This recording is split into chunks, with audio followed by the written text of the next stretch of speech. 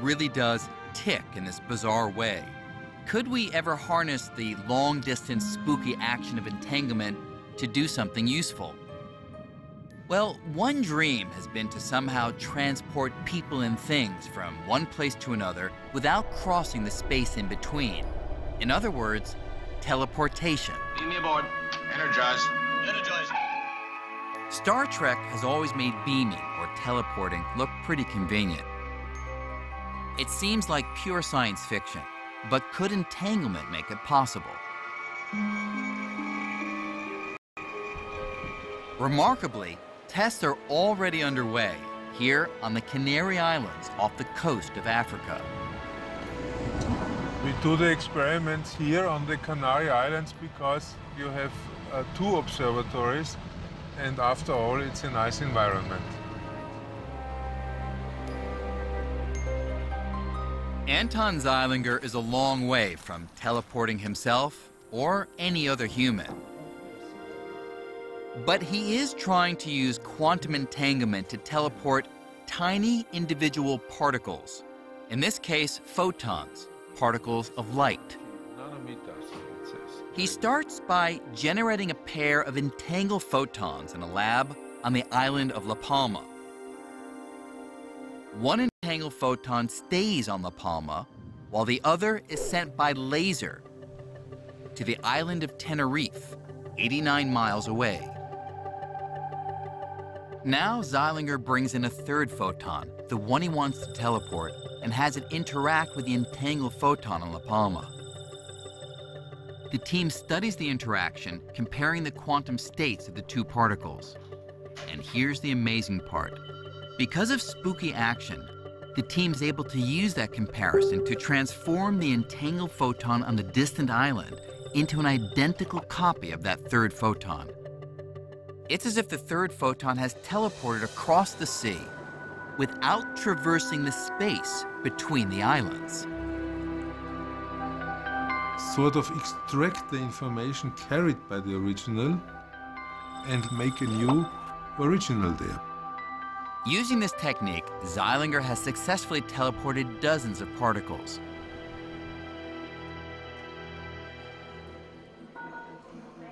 But could this go even further? Since we're made of particles, could this process make human teleportation possible one day?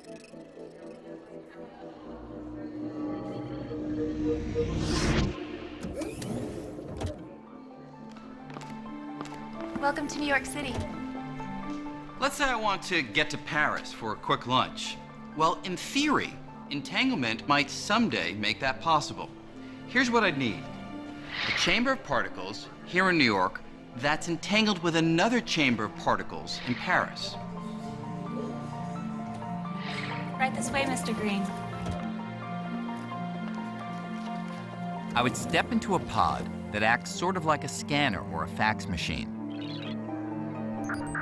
While the device scans the huge number of particles in my body, more particles than there are stars in the observable universe, it's jointly scanning the particles in the other chamber, and it creates a list that compares the quantum state of the 2 sets of particles.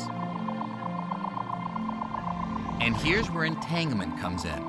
Because of spooky action at a distance, that list also reveals how the original state of my particles is related to the state of the particles in Paris. Next, the operator sends that list to Paris. There, they use the data to reconstruct the exact quantum state of every single one of my particles. And a new me materializes. It's not that the particles traveled from New York to Paris.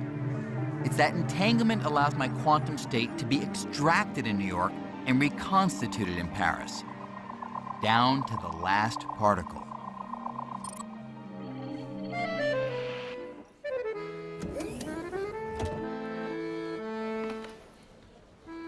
Bonjour, Monsieur Green. Hi there. So, here I am in Paris, an exact replica of myself. And I'd better be, because measuring the quantum state of all my particles in New York has destroyed the original me.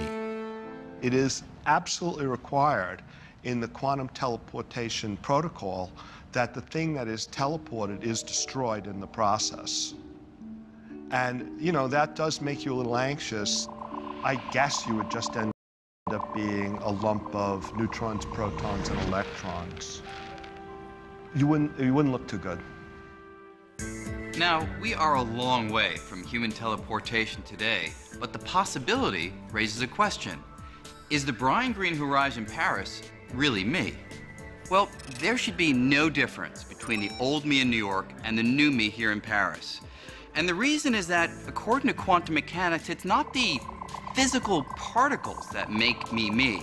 It's the information those particles contain. And that information has been teleported exactly for all the trillions of particles that make up my body.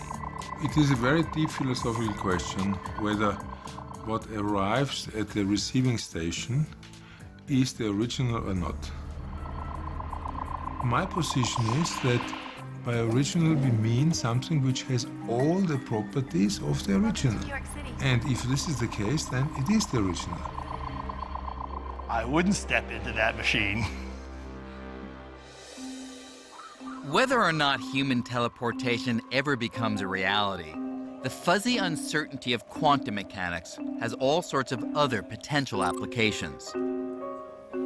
Here at MIT, Seth Lloyd is one of many researchers trying to harness quantum mechanics in powerful new ways. Quantum mechanics is weird. That's just the way it is. So, you know, life is dealing us weird lemons. Can we make some weird lemonade from that?